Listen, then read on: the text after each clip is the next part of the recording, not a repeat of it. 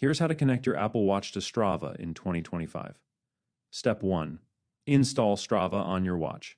On your iPhone, download or update the Strava app. Then open the Watch app, scroll to Available Apps, and tap Install next to Strava. Step 2. Authorize and link your Apple Watch.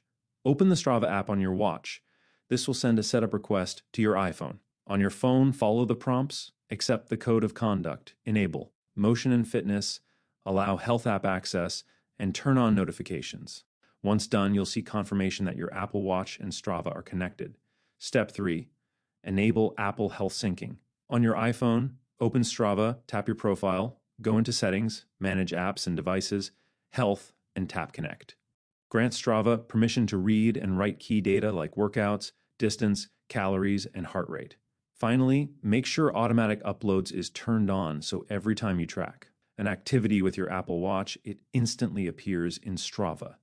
If you'd like two-way syncing, enable Send to Health as well. And that's it. Your Apple Watch is now fully connected to Strava.